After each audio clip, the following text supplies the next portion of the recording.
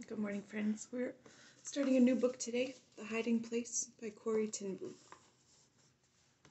Chapter 1, The 100th Birthday Party.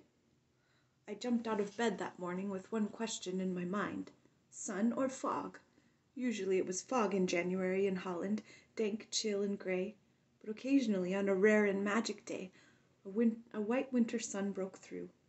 I leaned as far as I could from the single window in my bedroom. It was always hard to see the sky from Beijing. Blank brick walls looked back at me, the backs of other ancient buildings in this crowded center of old Harlem. But up there, where my neck craned to see, above the crazy roofs and crooked chimneys, was a square of pale pearl sky. It was going to be a sunny day for the party. I attempted a little waltz as I took my new dress from the tipsy old wardrobe against the wall. Father's bedroom was directly under mine, and at 77 he slept soundly. That was one advantage to growing old, I thought, as I worked my arms into the sleeves and surveyed the effect in the mirror on the wardrobe door. Although some Dutch women in 1937 were wearing their skirts knee-length, mine was still a cautious 3 inches above my shoes. "You're not growing younger yourself," I reminded my reflection. Maybe it was the new dress that made me look more critically at myself than usual, 45 years old, unmarried, waistline long since vanished. My sister Betsy, though 7 years older than I, still had that slender grace that made people turn and look after her in the street. Heaven knows it wasn't her clothes. Our little watch shop had never made much money, but when Betsy put on a dress, something wonderful happened to it. On me, until Betsy caught up with them. Hems sagged, stockings tore, and collars twisted. But today, I thought, standing back from the mirror as far as I could in the small room, the effect of dark maroon was very smart. Far below me, down in the street, the doorbell rang. Callers. Before seven in the morning, I opened my bedroom door and plunged down the steep, twisting stairway. These stairs were an afterthought in this curious old house. Actually, it was 2 houses. The one in the front was a typical tiny old Harlem structure, 3 stories high, 2 rooms deep, and only 1 room wide. At some unknown point in long history, its rear wall had been knocked through to join it with the even thinner, steeper house in back of it, which had only 3 rooms, one on top of the other, and this narrow corkscrew staircase squeezed between the 2. Quick as I was, Betsy was at the door ahead of me. An enormous spray of flowers filled the doorway. As Betsy looked at them, a small delivery boy appeared. "Nice day for the party, miss," he said, trying to peer past the flowers as though coffee and cake might already be set out. He would be coming to the party later, as indeed it seemed would all of Harlem. Betsy and I searched the bouquet for the card. "Pickwick," we shouted together. Pickwick was an enormously wealthy customer who not only bought the very finest watches, but often came upstairs to the family part of the house above the shop. His real name was Herman Slurring. Pickwick was the name Betsy and I used between ourselves, because he looked so incredibly like the illustrator's drawing in our copy of Dickens. Herman Slurring was without doubt the ugliest man in Harlem. Short, immensely fat, head bald as a Holland cheese. He was so wall-eyed that you were never quite sure whether he was looking at you or someone else, and as kind and generous as he was fearsome to look at. The flowers had come to the side door, the door the family used, opening into a tiny alleyway, and Betsy and I carried them from the little hall into the shop.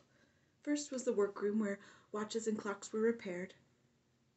There was the high bench over which Father had been for so many hours doing the delicate, painstaking work that was known as the finest in Holland. And there in the center of the room was my bench, and next to mine, Hans the apprentice's, and against the wall, old Christoffel's. Beyond the workroom was the customers' part of the shop, with its glass case full of watches. All the wall clocks were striking 7 as Betsy and I carried the flowers in, and looked for the most artistic spot to put them. Ever since childhood I had loved to step into this room, where 100 ticking voices welcomed me. It was still dark inside, because the shutters had not been drawn back from the windows on the street. I unlocked the street door and stepped out into Barteljorenstraat. The other shops up and down the narrow street were shuttered and silent. The opticians next door, the dress shop, the baker's. Wheels Furriers across the street. Wheels Furriers across the street. I folded back our shutters and stood for a minute admiring the window display that Betsy and I had at last agreed upon. This window was always a great source of debate between us. I wanted to display as much of our stock as could be squeezed onto the shelf, and Betsy, maintaining that 2 or 3 beautiful watches, with perhaps a piece of silk or satin swirled beneath, was more elegant and more inviting. But this time the window satisfied us both. It held a collection of clocks and pocket watches, all at least 100 years old, borrowed for the occasion from friends and antique dealers all over the city. For today was the shop's 100th birthday. It was on this day, in January 1837, that Father's father had placed in this window a sign, Ten Boom Watches. For the last 10 minutes, with a heavenly disregard for the precisions of passing time, the church bells of Harlem had been pealing out 7, and now, half a block away in the town square, the great bell of St. Bavo's solemnly donged 7 times. I lingered in the street to count them, though it was cold in the January dawn. Of course, everyone in Harlem had radios now, but I could remember when the life of the city had run on St. Bavo time, and only trainmen and others who needed to know the exact hour had come here to read the astronomical clock. Father would take the train to Amsterdam each week to bring back the time from the Naval Observatory. It was a source of pride to him that the astronomical clock was never more than 2 seconds off in the 7 days. There it stood now, as I stepped back into the shop, still tall and gleaming in its concrete block, but shorn now of eminence. The doorbell in the alley was ringing again, more flowers. So it went for an hour, large bouquets and small ones, elaborate set pieces and home-grown plants in clay pots. For although the party was for the shop, the affection of the city was for Father. Harlem's grand old man, they called him, and they were setting about to prove it. When the shop and the workroom would not hold another bouquet, Betsy and I started carrying them upstairs to the 2 rooms above the shop.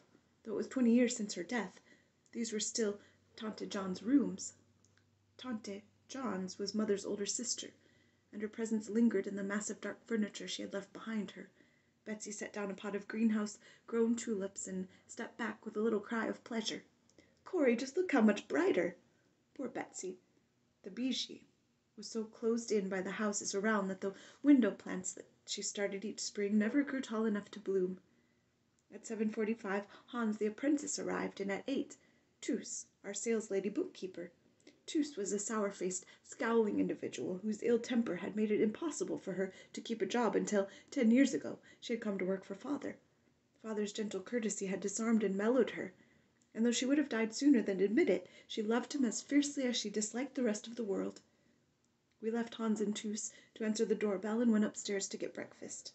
Only 3 places at the table, I thought, as I set out the plates. The dining room is in the house at the rear, 5 steps higher than the shop, but lower than Tante John's rooms. To me, this room with its single window looking into the alley was the heart of the home.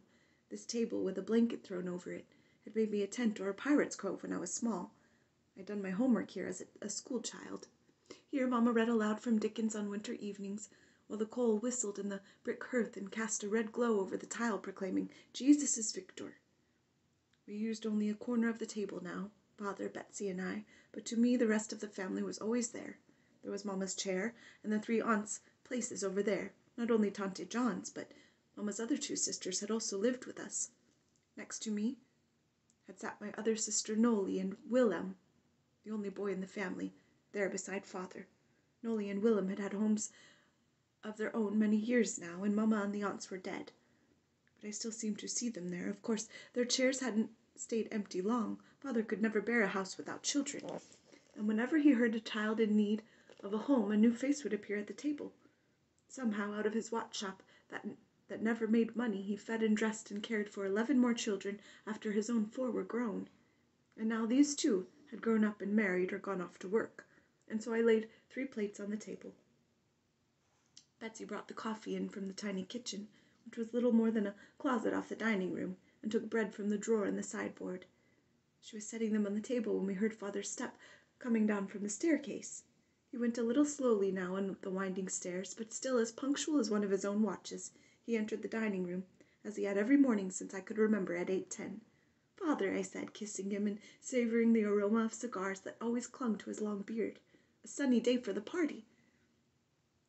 Father's hair and beard were now as white as the best tablecloth Betsy had laid out for this special day. But his blue eyes behind the thick round spectacles were as mild and merry as ever, and he gazed from one of us to the other with frank delight. Corrie, dear, my dear Betsy, how gay and lovely you both look." He bowed his head as he sat down, said the blessing over the bread, and then went on eagerly, "Your mother, how she would have loved these new styles, and seeing you both look so pretty." Betsy and I looked hard into our coffee to keep from laughing. These new styles were the despair of our young nieces, who were always trying to get us into brighter colors, shorter skirts, and lower necklines. But conservative though we were, it was true that Mamma had never had anything even as bright as my deep maroon dress or Betsy's dark blue one. In Mamma's day, married women, and unmarried ones of a certain age, wore black from the chin to the ground. I had never seen Mamma and the aunts in any other color. "Well, Mamma would have loved everything about today," Betsy said. "Remember how she loved occasions? Mamma could have coffee on the stove and a cake in the oven as fast as most people could say best wishes. And since she knew almost everyone in Harlem, especially the poor, sick, and neglected, there was almost no day in the year that was not for somebody, as she would say with eyes shining, a very special occasion. And so we sat over coffee as one should on anniversaries and looked back to the time when Mamma was alive and beyond. Back to the time when Father was a small boy growing up in this same house. I was born right in this room, he said, as though he had not told us 100 times. Only, of course, it wasn't the dining room then, but a bedroom, and the bed was in a kind of cupboard set into the wall with no windows and no air or light of any kind. I was the first baby who lived. I don't know how many there were before me, but they all died. Mother had tuberculosis, you see, and they didn't know about contaminated air or keeping babies away from sick people. It was a day for memories, a day for calling up the past. How could we have guessed as we sat there, 2 middle-aged spinsters and an old man, that in place of memories were about to be given adventures such as we'd never dreamed of. Adventure and anguish, horror and heaven were just around the corner, and we did not know. Oh, Father, Betsy, if I had known, would I have gone ahead? Could I have done the things I did? But how could I know? How could I imagine this white-haired man called Opa, grandfather, by all the children of Harlem? How could I imagine this man thrown by strangers into a grave without a name? And Betsy with her high lace collar and gift for making beauty all around her. How could I picture this dearest person on earth to me, standing naked before a room full of men? In that room on that day, such thoughts were not even thinkable. Father stood up and took the big brass hinged Bible from its shelf as Tus and Hans rapped on the door and came in. Scripture reading at 8:30 each morning for all who were in the house was another of the fixed points around which life in the Beijing revolved. Father opened the big volume, and Betsy and I held our breaths. Surely today of all days, when there was still so much to do, it would not be a whole chapter. But he was turning to the Gospel of Luke, where we'd left off yesterday. Such long chapters in Luke, too. With his finger at the place, Father looked up. "Where is Christoffels?" he said. Christoffels was the third and only other employee in the shop, a bent, wizened little man who looked older than Father, though actually he was 10 years younger. I remembered the day 6 or 7 years earlier, when he had first come into the shop, so ragged and woe-begone that I assumed that he was one of the beggars who had the Beijing marked as a sure meal. I was about to send him up to the kitchen where Betsy kept a pot of soup simmering, when he announced with great dignity that he was considering permanent employment and was offering his services first to us. It turned out that Christoffels belonged to an almost vanished trade, the itinerant clock-mender, who trudged on foot throughout the land, regulating and repairing the tall pendulum clocks that were the pride of every Dutch farmhouse. But if I was surprised at the grand manner of this shabby little man, I was even more astonished when Father hired him on the spot. "They're the finest clockmen anywhere," he told me later, "these wandering clocksmiths. There's not a repair job they haven't handled with just the tools in their sack." And so it had proved through the years, as people from all over Harlem brought their clocks to him. What he did with his wages we never knew. He had remained as tattered and threadbare as ever.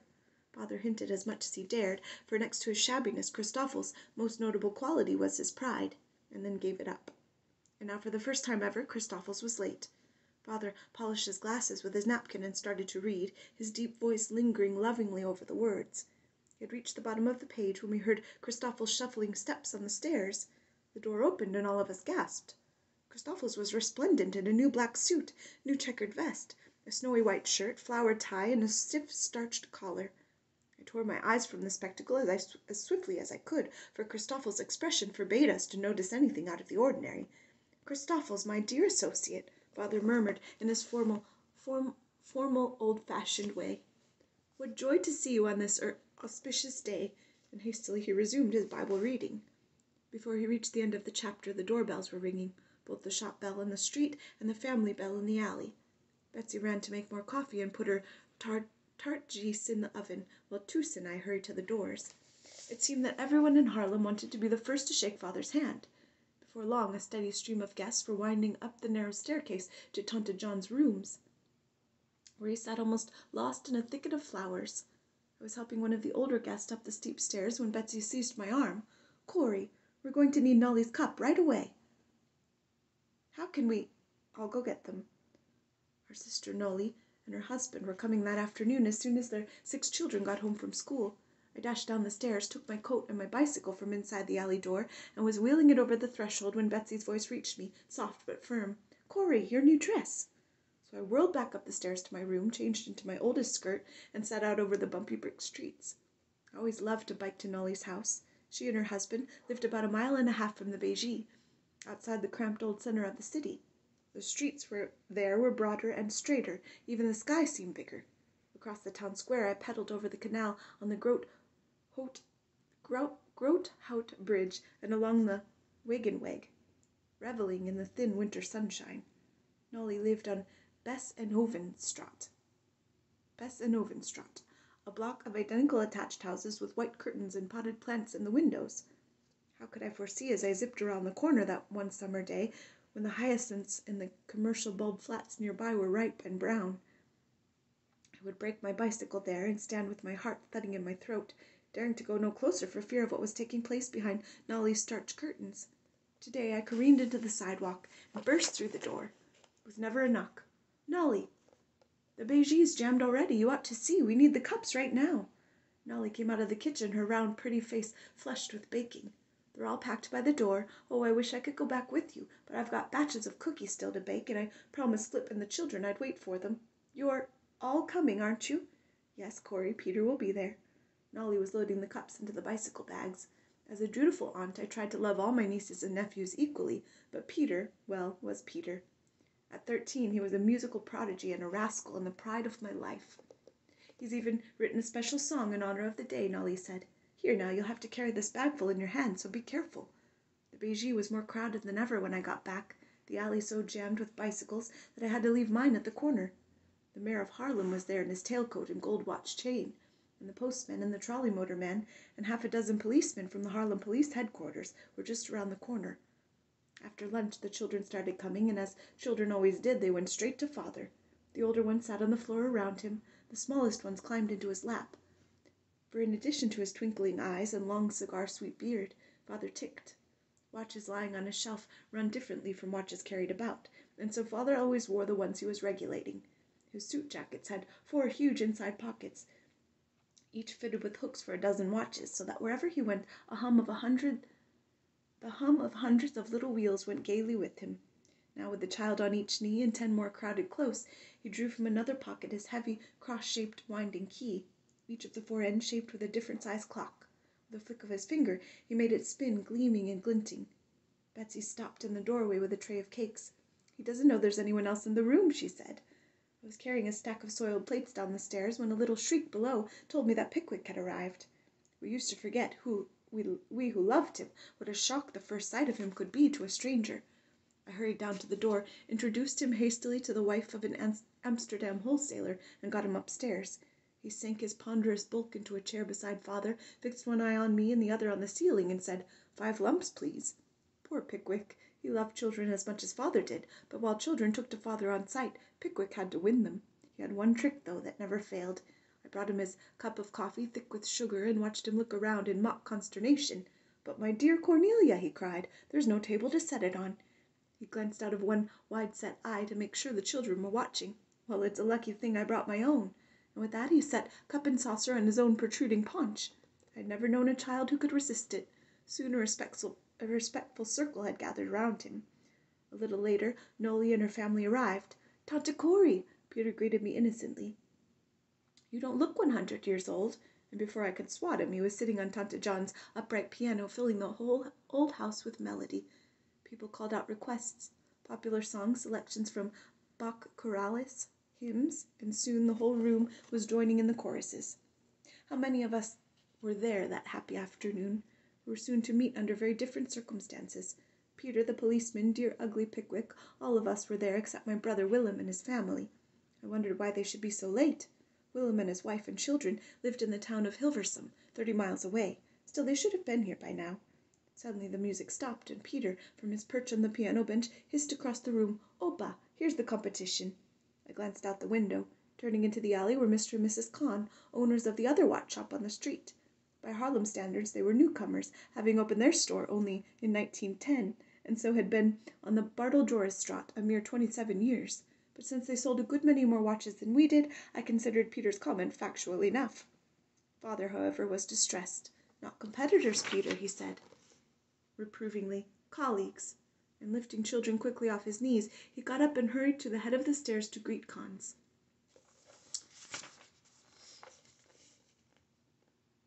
Father treated Mr. Kahn's frequent visits to the shop below as social calls from a cherished friend. "Can't you see what he's doing?" I would rage after Mr. Kahn had gone. "He's finding out how much we're charging so he can undersell us." Mr. Kahn's display window always featured in bold figures prices exactly 5 guilders below our own.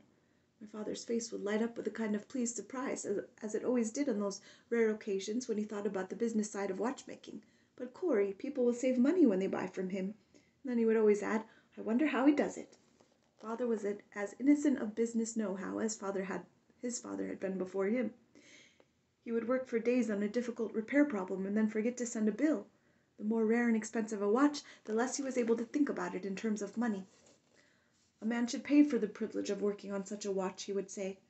As for merchandising methods, for the last 80 years of the shop's history, the shutters on the streets had been closed each evening promptly at 6. It was not until I myself had come into the business 20 years ago that I had noticed the throngs of strollers crowding the narrow sidewalks each evening, and had seen how the other stores kept their windows lighted and opened. When I pointed this out to Father, he was as delighted as though I had made a profound discovery. "And if people see the watches, it might make them want to buy one. Corrie, my dear, how very clever of you." Mr. Kahn was making his way toward me now, full of cake and compliments. Guilty for the jealous thoughts I harbored, I took advantage of the crowd and made my escape downstairs. The workroom and the shop were even more crowded with well-wishers than the upstairs rooms.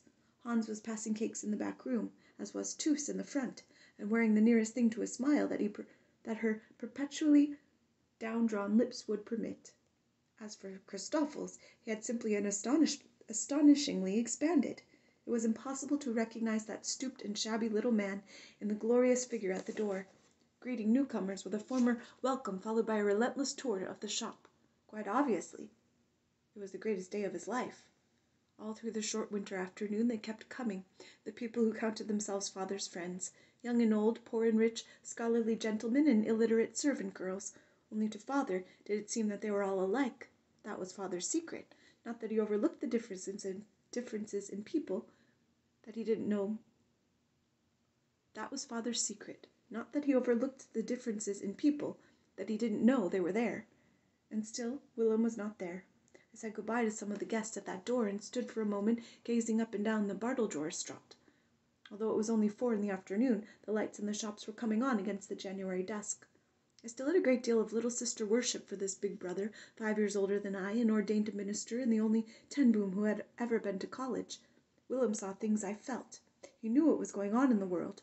Oftentimes, indeed, I wished that Willem did not quite see so well, for much of what he saw was frightening. A full 10 years ago, way back in 1927, Willem had written in his doctoral thesis, done in Germany, that a terrible evil was taking root in that land. Right at the university, he said, seeds were being planted of a contempt for human life such as the world had never seen. The few who had read his paper had laughed. Now, of course, people weren't laughing about Germany. Most of the good clocks came from there. And recently several firms with whom we had dealt for years were simply and mysteriously out of business. Willem believed it was part of a deliberate and large-scale move against Jews. Every one of the closed businesses was Jewish. As head of the Dutch Reformed Church's program to reach Jews, Willem kept in touch with these things. Dear Willem, I thought, as I stepped back inside and closed the door. He was about as good a salesman of the church as Father was of watches. If he'd converted a single Jew in 20 years, I hadn't heard about it. Willem didn't try to change people, just to serve them. He had scrimped and saved enough money to build a home for elderly Jews in Hilversum, for the elderly of all faiths, in fact, for Willem was against any system of segregation. But in the last few months, The home had been deluged with younger arrivals, all Jews and all from Germany. Willem and his family had given up their own living quarters and were sleeping in a corridor. And still the frightened homeless people kept coming, and with them tales of mounting madness. I went up to the kitchen where Nolly, who had just brewed a fresh pot of coffee, picked it up and continued with it upstairs to Tonty John's rooms. "What does he want?" I asked a group of men gathered around the cake table as I sat down the pot. "This man in Germany, does he want war?" I knew it was poor talk for a party, but somehow thoughts of Willem had always set my mind on hard subjects. A chill of silence fell over the table and spread swiftly around the room. "What does it matter?" A voice broke into it. "Let the big countries fight it out. It won't affect us."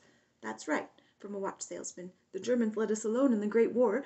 It's to their advantage to keep us neutral." "Easy for you to talk," cried a man from whom we bought clock parts. "Your stock comes from Switzerland. What about us? What do I do if Germany goes to war? A war could put me out of business." And at that moment Willem entered the room. Behind him came Tiny, his wife, and their 4 children. But every eye in the room had settled on the figure whose arm Willem held in his. It was a Jew in his early 30s, in the typical broad-brimmed black hat and long black coat. What glued every eye to this man was his face.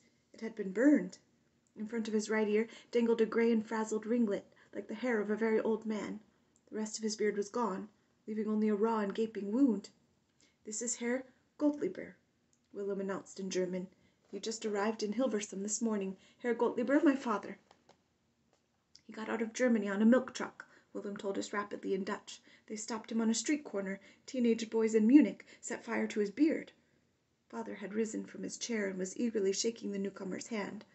I brought him a cup of coffee and a plate of Nolly's cookies. How grateful I was